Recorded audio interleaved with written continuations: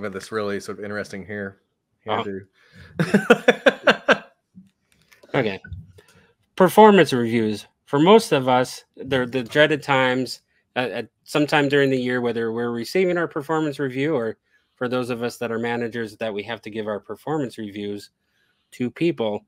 But I wanted to talk to you today about how lawyers receive their performance review. I guess they're kind of spread out, like different types of lawyers may get different performance reviews and how that kind of goes for the different roles. Also, I wanted to talk some about how that works with judges.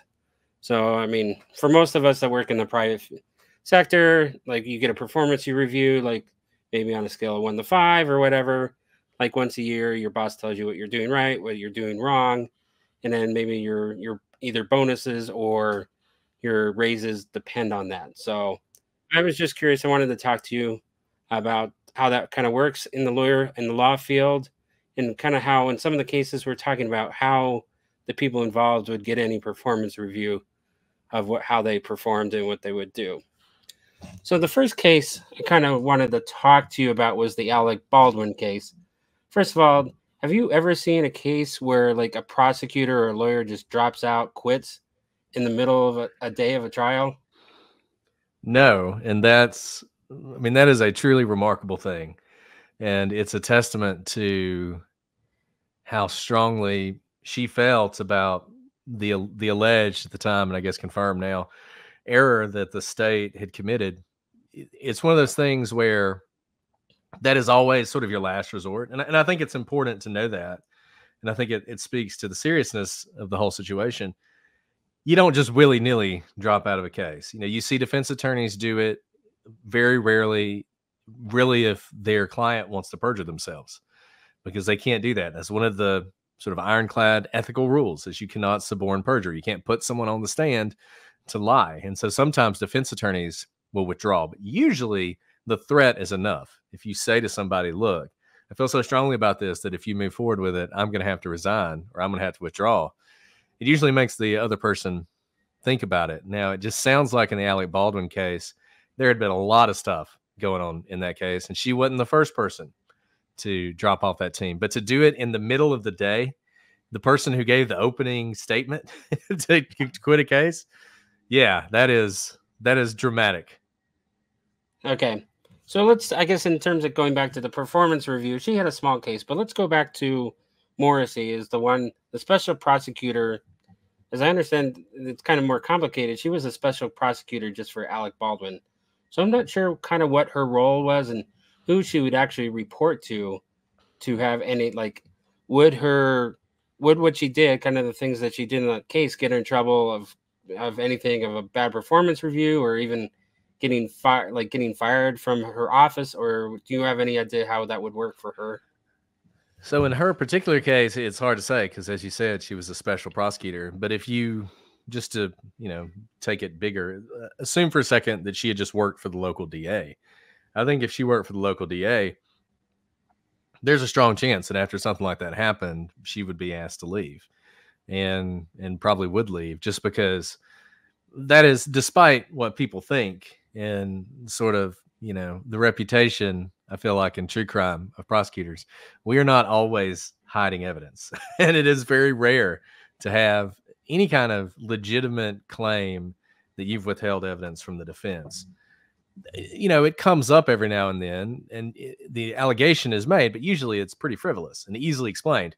In that case, you end up having this day-long hearing that concludes with the prosecutor on the stand, which you never want to get to that point, and the judge dismissing the case in this whirlwind Friday, where everything just went crazy. And that is so embarrassing. And you got to remember, most DAs are elected. So typically assistant district attorneys work for an elected official, and that person is going to have to answer to somebody for the money that was wasted. I mean, let's not forget that. There was a lot of money spent on that trial. They wasted that money for the fact that justice wasn't done. If you assume Alec Baldwin should have been convicted, which if you're bringing a charge against him as the DA, that should be your thought. You're not just doing this for fame and glory. You're doing it because you think there's an issue of justice. And that's a huge thing. It's one thing to put forward your best case and have a jury come back and say not guilty. That happens. That's the system. We want that to happen. But for something like this, there would be consequences in the ordinary course because of how it all went down. I mean, I'll say this: I doubt she's ever appointed to be a special prosecutor again, but I don't know that there will be any immediate consequences. Okay. So one of the differences between like me working in the private, or well, I'll do an analogy is that if things get really bad, like in a normal private sector, you would have to go to like HR, and then HR would get involved. But in terms of the legal field, there is something that's different in your field, in that if things are egregious, you can be reported to like bar counsel, and then if things are that bad, things could. I mean, you could lose your law license to practice law if as far out. So I mean, I guess so for a prosecutor, one of the things that could eventually get you in trouble is if you did these Brady violations or Giglio violations. Do you know, like, is it like, do you have to do it multiple times? Can you get in trouble once and then get reported to counsel? Do you think Morrissey is going to be reported to bar counsel for that? So that's a good question. I'll say this, you're talking about HR and sort of comparing it to people in private sector. The bar is the sort of ultimate arbiter, right? But they're pretty removed. And the times where you're actually going to have any kind of interaction with the bar are pretty slim. And you got to remember, there are different kinds of lawyers. So if you're in the private practice working for yourself, all you have is your reputation and then the bar. And like you said, if you do something, you break a rule, you mess with your client's money, which is what gets most lawyers disbarred, then you're going to be reported to the bar by your client or by a judge. Getting reported by a judge is really bad. or another counsel, and then you have to go to, almost like a court where you can argue your case, and then you may be removed. But one thing I think is, for people out there who are wondering how this is structured, for most prosecutors, for most defense attorneys, they actually do have sort of an HR. So if you're, for instance, a public defender or a federal defender in the federal system, you're part of an organization, just like prosecutors are. And there are people who review your performance, see whether or not you're doing a good job for your clients. Are you working hard? Are you digging into the cases? Are you producing the evidence? And if you're not, you can be fired by them. And you're still a lawyer, you're still an attorney, but you can lose your job. Same thing, most prosecutors' offices. We talked about district attorneys. I'm not sure which way it goes. Anyways, we talked about them. They're the elected officials. They're your state prosecutors. Then you have federal prosecutors called U.S. attorneys, and assistant United States attorneys work for them. They all work for the Department of Justice, and there are all sorts of levels of review in ways that you can get in trouble for doing things like not producing evidence. That is a big deal. The Department of Justice takes that very seriously. And if there are lawyers who are being sanctioned for that, and a dismissal of a case in the federal system like that, you would have to report. You'd have to report that up the chain. And you might get looked into by, the public affairs people, essentially, who want to make sure that the prosecutors are all doing their job. And in addition to that, like you said, you could also be reported to the bar. How many does it take? I'll say this. It is fairly rare for attorneys to be disbarred for something that happens in court, unless it's really egregious. Just because there's sort of this feeling of, you're in the middle of the fight and all this other stuff. So in this case, I think they made an error in not turning that stuff over, but I don't think it was, they weren't telling the police to destroy evidence. They weren't, I think in their mind, this wasn't important. It wasn't relevant. And since it's not relevant and important and material, what's the point of turning it over to the defense? And when the judge did that whole hearing, she determined actually it was material. It was relevant. It was something the defense could have used to build their case. And so she sort of said, you're wrong about that. And we talk about this when we talk about discovery all the time.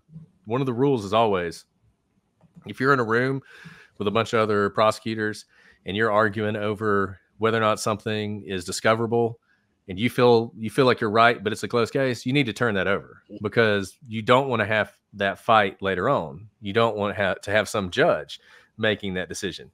Unless it's clearly not discoverable, err on the side of turning it over. And that's what they should have done here. But I don't think it was malicious. I don't think it's the kind of thing that would get you disbarred. Like I said, usually if you're going to get disbarred, it's money that does it. It's you got client funds that you're spending or mixing with your own money. Money stuff is going to get you disbarred as a lawyer far more often than things like constitutional violations, whether that's the way it should be or not.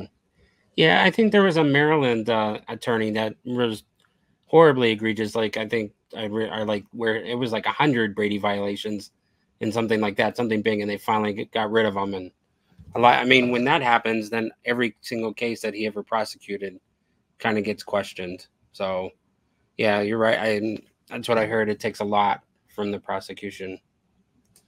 But I guess, switching it kind of to a different case that we followed a long time ago that had some news this week was Mosby was in the news a little bit this week. As you know, she was the one that helped get Adnan out of prison for the motion to vacate, and later said he was kind of innocent, and that's been ongoing. But because she was charged and convicted of a felony for perjury, that is one of the things that you could actually lose your law license over for it too. So I understand what the process is. What happened was that I'm not quite sure is that she got reported to the Supreme Court of Maryland, and they had asked her, "Hey, we want to disbar her. Can we do this quickly and get it over with?" She said, "No, I want to fight it." So the Supreme Court of Maryland said, "No, you have a chance to have a hearing. We're gonna have a hearing, and then we'll come back to us and we'll make the decision on what happens." So I guess it's very interesting that people don't know, and probably is that the Supreme Court of a state is the one responsible for a lot of these interactions with the attorneys. So don't when you pass the bar, you get a ceremony in front of the Supreme Court, and if you and a lot of the things that the Supreme Court if you look at all the announcements, they'll announce, "Oh, this Fred was disbarred," or "Fred had his license suspended for 6 months." And so kind of the Supreme Court is over the bar council, Yeah. And essentially, you got to remember, we're talking about the right to work, to be able to practice law. And in many ways, the bar is a monopoly. It's a state sanctioned monopoly. It's a guild. It's anti-competitive. It's a walking, talking antitrust violation, right? So one way you sort of get around that is it's connected to the state Supreme Court, like you said. So when you become admitted to the bar, that is the Supreme Court is taking part in that. And your due process protection is essentially you can't be removed without the ability to have some sort of review. So you can always challenge that, and the Supreme Court's the ultimate arbiter. Now, usually you agree to be disbarred. So that's one of those things. It's like everything else. It's kind of looked upon favorably if a few years later you want to come back and reapply and you want to say, "Hey, I did that terrible thing, but I agreed with you at the time to be disbarred, but I've kept my nose clean. I'm a great citizen. I want to practice law again. Allow me to do that." And you see that a lot. People often get disbarred for breaking the law, for being convicted of crimes. Not that surprising. But they often come back, and we see that a lot. You'll see somebody get disbarred, and then a few years later, all of a sudden they're appearing on the docket again. You're like, "Oh, well, there you go." They got their license back. Mosby is in a particularly precarious position because, number one, she was in a position of trust. She wasn't just a lawyer. She was the state's attorney for Baltimore, the city attorney, however they term it there. And she was convicted of perjury, which is a crime of sort of moral turpitude. It goes to your honesty and your integrity and all this other stuff. And we just view those crimes for lawyers more harshly, because it makes you wonder, can we trust this person to stand up in court and represent their client or represent the state or represent whatever in a truthful way, a way that we can trust? And so I wonder if she's fighting it because of that, because she figures because of the reason she would be disbarred, it would be really hard to ever get her license back. Now, is she likely to succeed? I would think not. I mean, she was convicted. Frankly, she should be on her knees thanking the Lord for the sentence that she got, because she didn't have to go to prison. And that was pretty good given what she was accused of. So, maybe just take this one instead of fighting it. But I guess she's gonna try and convince the Supreme Court she should be able to continue to practice law, and we'll see. Okay. Yeah. Now let's turn our attention to judges. Can you tell me what are the ways that judges can be removed? So that's really fascinating and depends on the judge, right? So let's start with the hardest judges to remove, federal judges who receive life tenure, appointed by the president, confirmed by the Senate. Once you receive life tenure, the only way you can be removed really is through impeachment by the Senate. And that's a very rare thing. And usually, and so in a lot of ways, once you're a federal judge, man, unless you just go crazy, you're going to remain in office. There have been some interesting things that have happened. Like there was one judge, and I can't remember where he was, but I think everyone agreed that he was like 90 years old, and everybody thought he has Alzheimer's or he has dementia, but he wouldn't step down. And the judges kind of met, and they took all his cases away. So he was still a judge, but he had no cases. All the judges met together and took his cases away. And there was a really interesting question about whether or not they could do that, because he is a judge. Can you actually? But at the end of the day, everybody's like, well, look, man still got his job. He's still getting paid. He just can't do cases. Not like he has a right to cases, right? So that's what happens. Now, you have seen it happen a couple times. It happened once in my state where I practice law. We had a federal judge who got into a domestic situation, was arrested for domestic violence.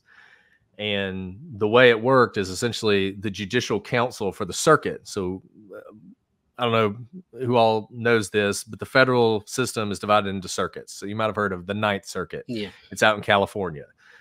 And the First Circuit is Maine, right? So anyways, the circuit council that covered Florida, Georgia, and Alabama came together and recommended or told him actually they were going to recommend he be impeached. So he actually resigned. So he resigned his position. So that's the way it works in the federal system. It is very hard to get rid of a judge in the federal system. You really have to do a lot. And it's just incredibly rare. The states are all different, but a lot of them have sort of a judicial inquiry commission, the JIC, it's often called. And they receive complaints just like the bar does. And if you're a judge or if you're a prosecutor or you're a defense attorney, you're going to have complaints against you. People are going to be upset.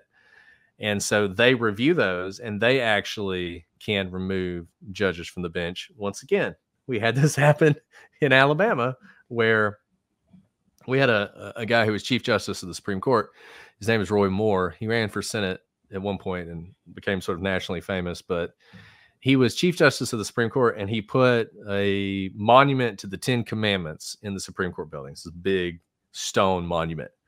And not surprisingly, the state was sued by the ACLU and some other organizations, religious, freedom from religion type organizations. And a federal judge said, yeah, you have to remove that. That's a violation of separation of church and state. You have to remove that. And he said, no, I wasn't going to do it. He's not going to remove it. I'm going to defy this judge's order.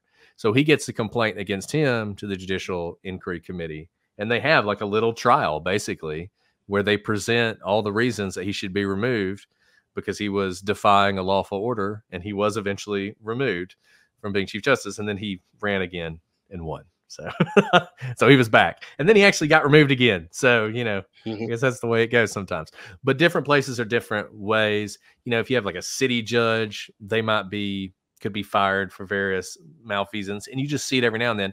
Sometimes you have recall elections.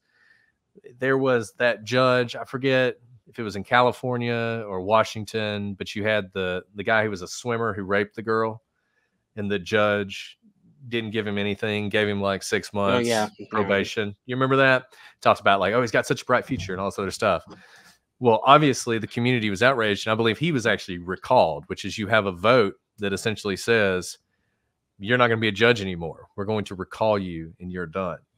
So there are various ways you can do it, but just even the federal system, there's a way to do it. It's just really hard.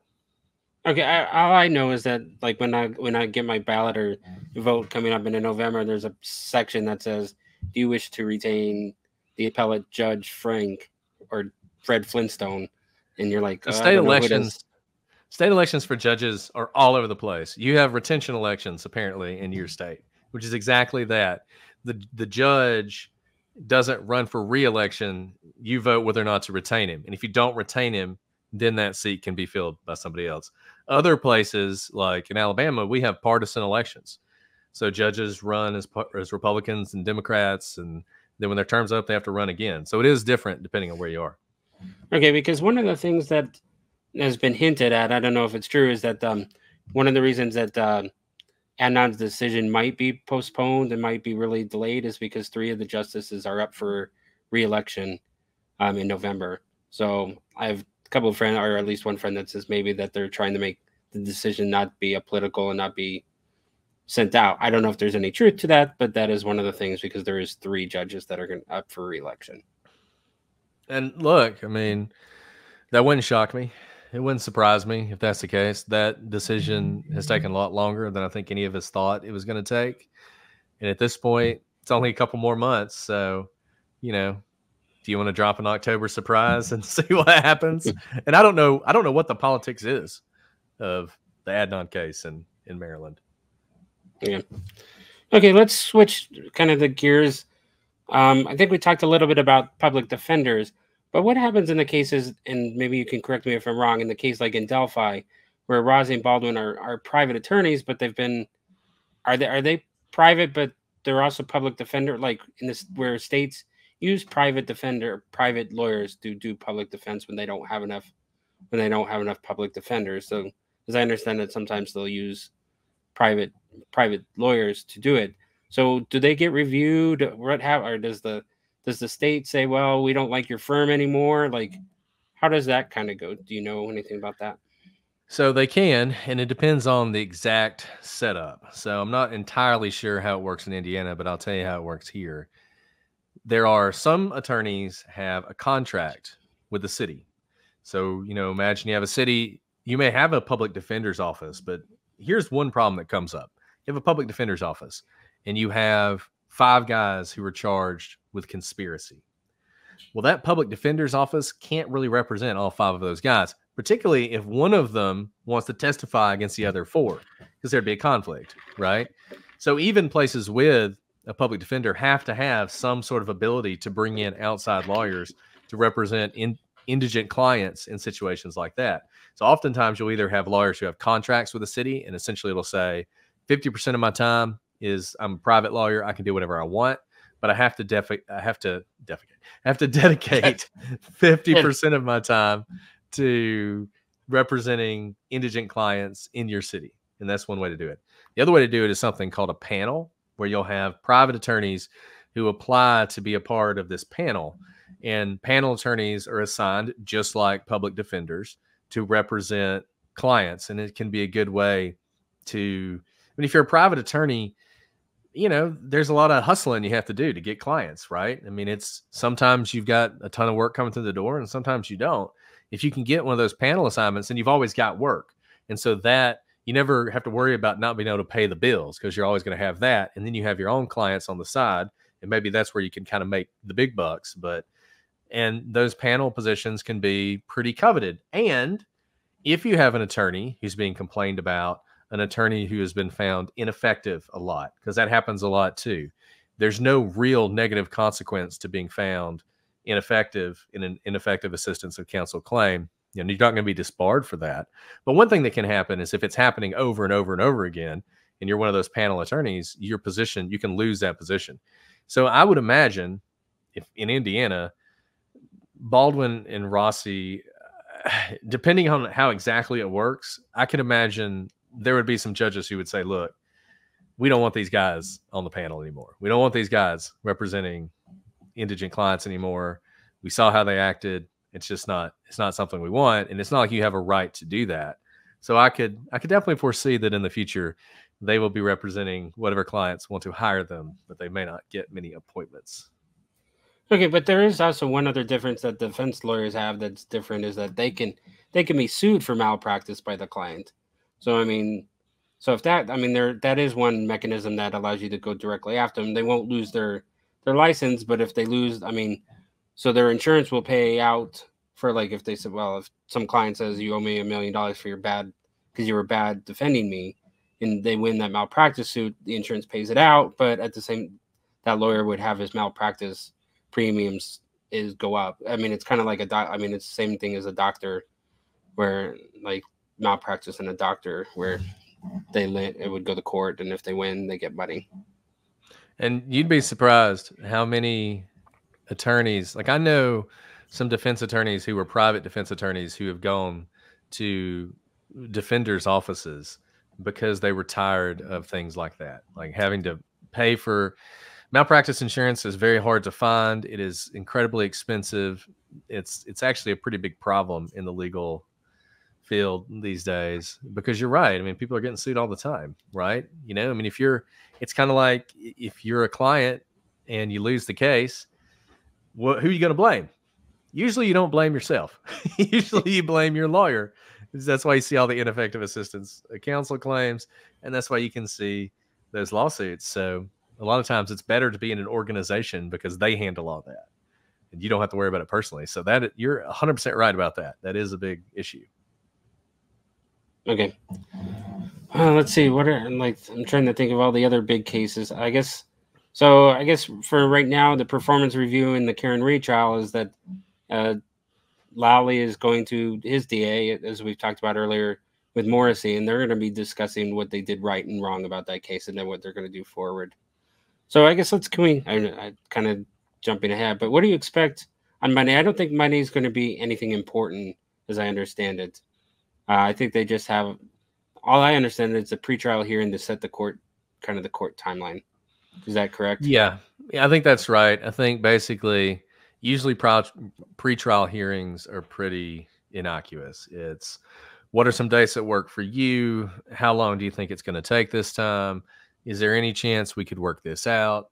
Are there any sort of pending motions that need to be decided? Really just informing the court of how long it's going to take and what's going to be needed. And I think in that case, my understanding is the presiding judge isn't even going to handle this hearing, which it's just not that surprising. I mean, some people wondered if that signaled that she might not be the judge, and who knows? I mean, she might not. She might decide she doesn't want to do it again, or she might get a motion to recuse from one of the parties. But I don't see anything about that being significant, just because it's fairly common for these routine pretrial conferences to be handled that way.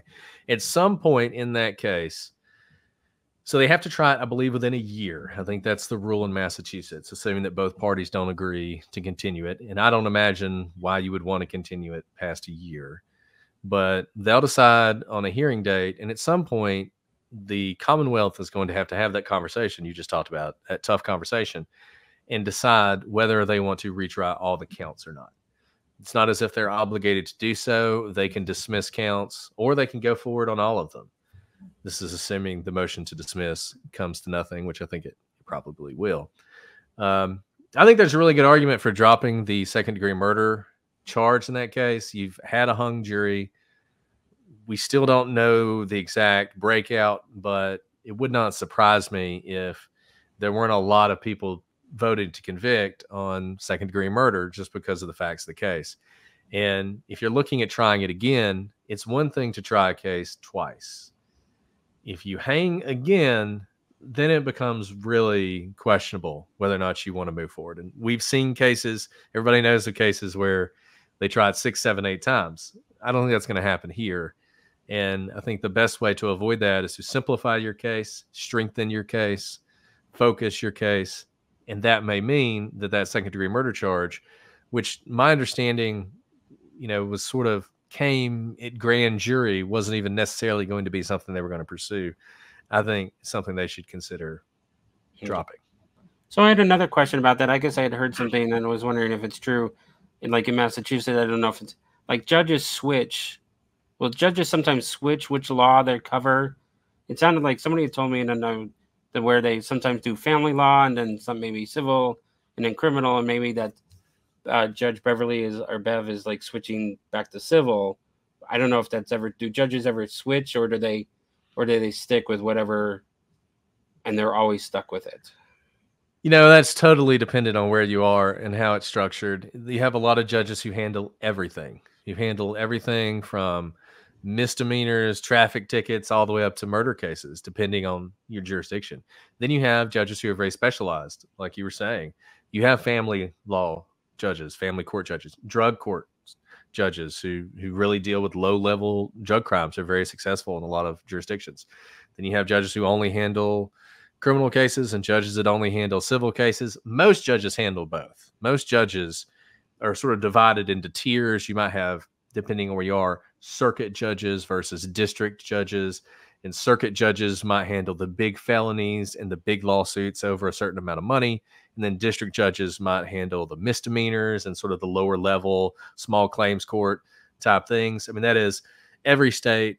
This country is a beautiful place. It's a tapestry when it comes to the law, and every jurisdiction is completely different about how they do just about everything. So it's always fun to learn. And one of the things I like about following these cases is you just see, it's like in South Carolina, the Murdaugh case, where the judge picks the foreman. Who knew, right? Just different places do things differently.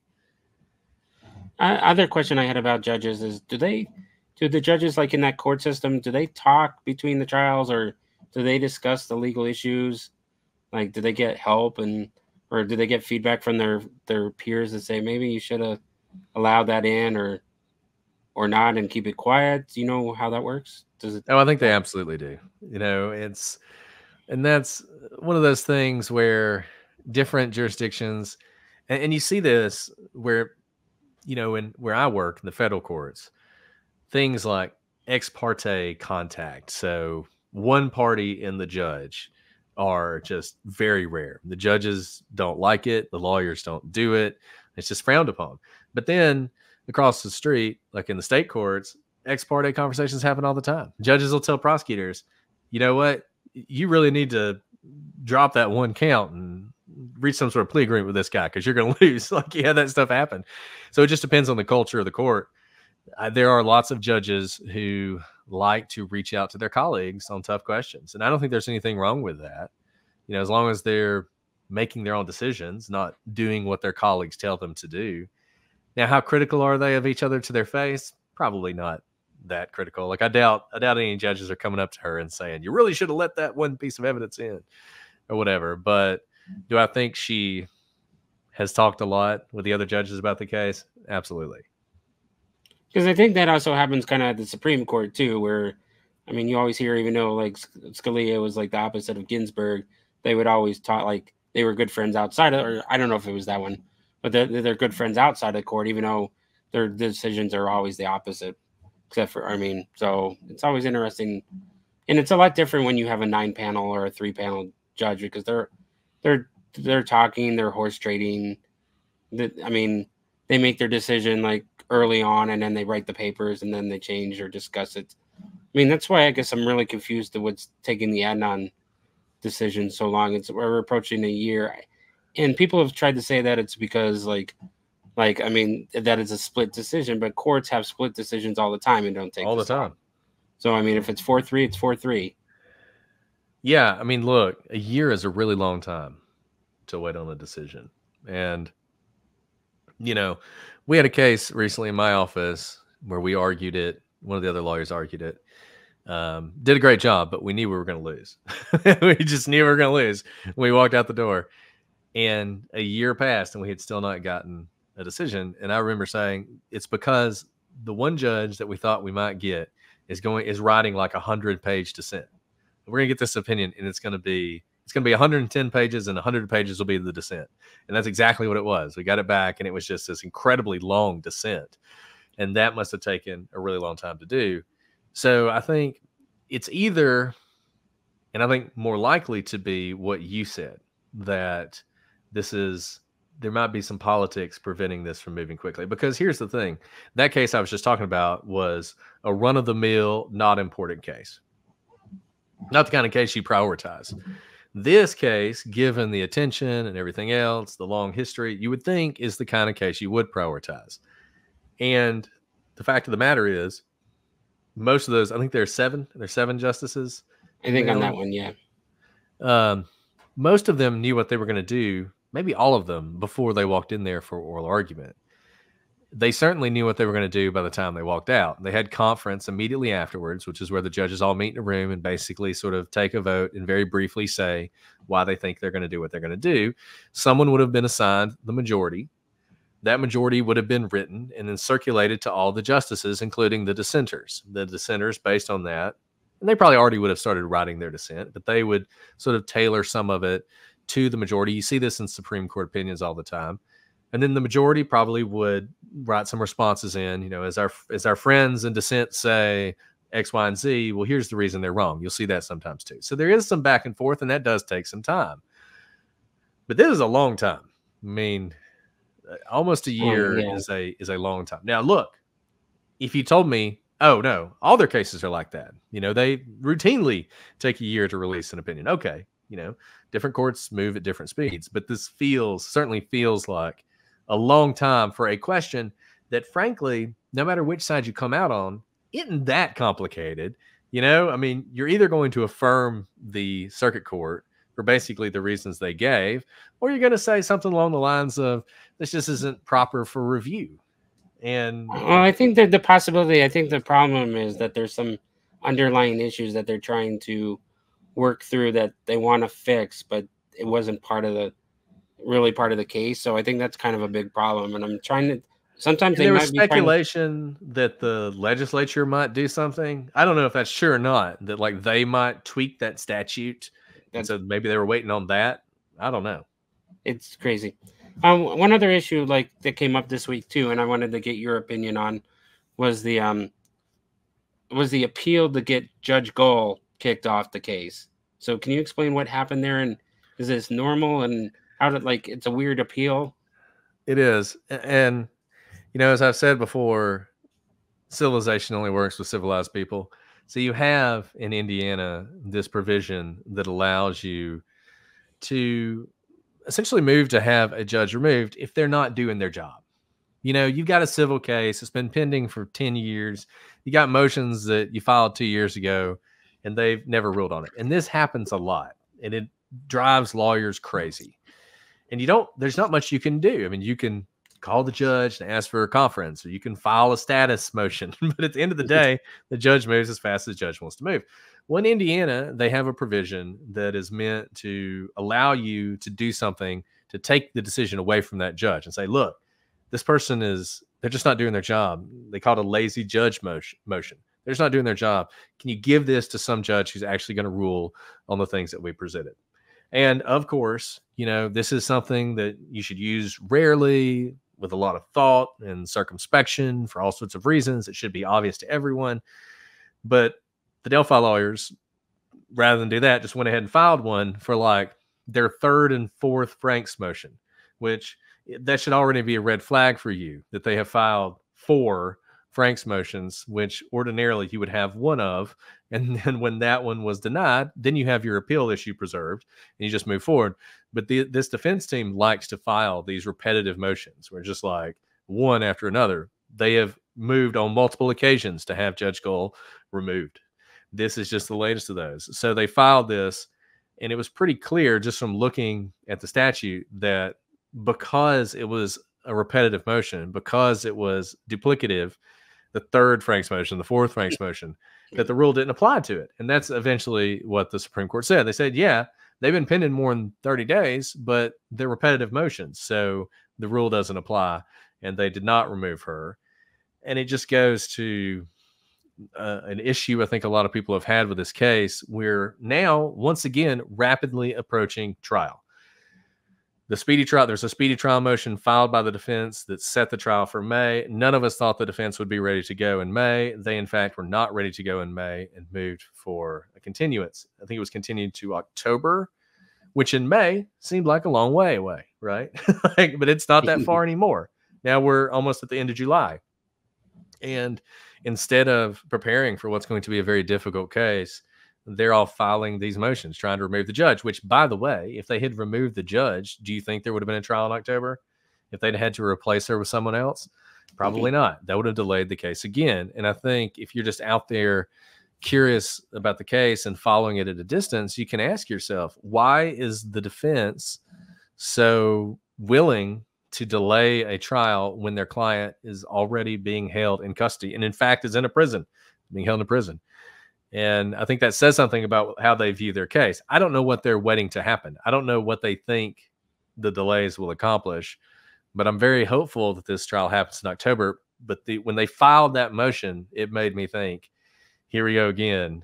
They're not going to be ready in October either. Well, I guess we can all the way we do it. And I guess, I mean, I think Koberger has been pushed out till like 2025. That's another big case, but that one's been silent. And I think both sides have been kind of good on that one. I think the only one on that one was whether or not they could poll the citizens of that county about specific issues and whether that would taint the jury pool or not. Yeah, and I still think that one's going to, I think that feels like a case. I've said it's going to go to trial because I think Koberger is a narcissist and wants to be at the center of things. But the way they're handling that case kind of feels like a case that's going to plea. I mean, nobody seems they're not rushing anything. They're not fighting, each other very hard. Like you said, they did that one thing about polling the jury, but that's about it. And I kind of feel like that one may end up pleading out. Yeah. Well, that's why we're here on this roller coaster of all these different court cases. So I think that's about all the questions that I had.